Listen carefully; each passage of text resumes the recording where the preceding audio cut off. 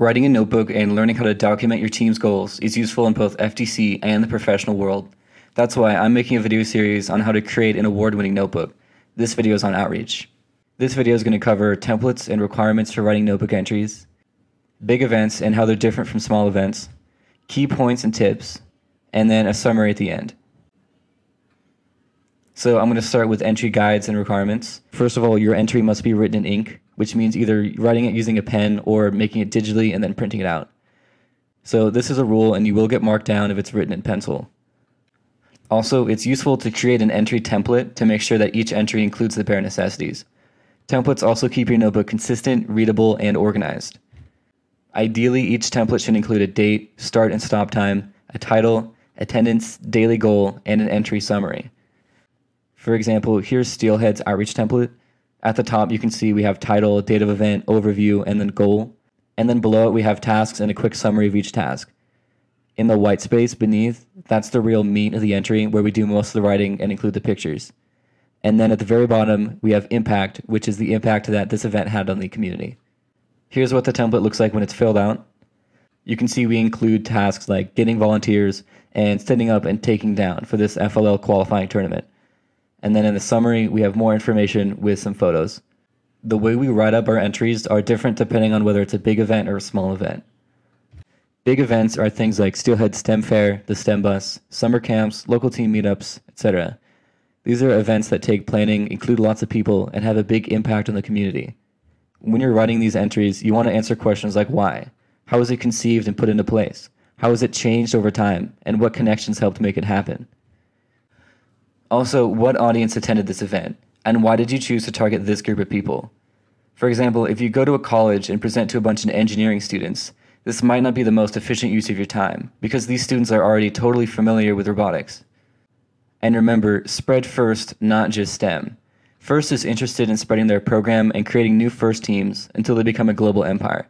Of course, they like helping people learn about robotics as well, but first and foremost, FIRST is trying to secure their future by spreading their brand. At the end of the entry, write, how did it impact the community? This might be as simple as introducing new people to FIRST robotics. Here's an example for a filled-in entry for a big outreach event. And we also want to include the work that went into creating this event, like how it was thought out and how our plans were put into action. So this spreadsheet shows different businesses and nonprofits that we contacted about joining the STEM Fair. Next are small events, and these are things like FLL team mentoring, visiting a business or company, volunteering at a FIRST event, community service event, open houses, etc. This might be just a one-off, like an event where you attend and just drive your robot around, but it's still important to include it in your notebook. Also make sure to include photos, even if they're boring, because it's good to chronicle the event. At the start, write a short summary of the daily goal and how to achieve it. For this picture, the daily goal might just be connecting elementary school kids with FIRST robotics. Here's an example of a small outreach event entry. You can see at the top we have the overview and then summary decisions, and then we get into more detail at the bottom. If it's a repeated event like a volunteering program or mentoring an FLL team, you can create a timetable to stay organized and efficient in the long term. This timetable shows some of the volunteer hours we put into the STEM bus in our community. Here are some details and tips for writing your notebook. First of all, make sure to have a diverse writing team. The judges are told that there's no one rule about having a single team member write the whole notebook. However, it will get you marked down because it shows that you aren't working together. Every team member should write at least one notebook entry. Also, initial and date each entry. Every team member who attended a meeting or event should write their initials on the finished notebook entry. It keeps you held accountable and shows that you care. Don't delete things, even if they fail. This shows growth in the long term. This applies to the entire engineering notebook, but it's just as useful in outreach. So let's say you tried mentoring an FLL team, but the first day you went there, it was a huge mess, and all the kids started crying. Don't delete that entry. Think, how can you fix that problem? Maybe they were crying because you forgot to feed them. Next time, bring them some food, and write up a second entry. And don't forget, you're promoting FIRST, not just STEM.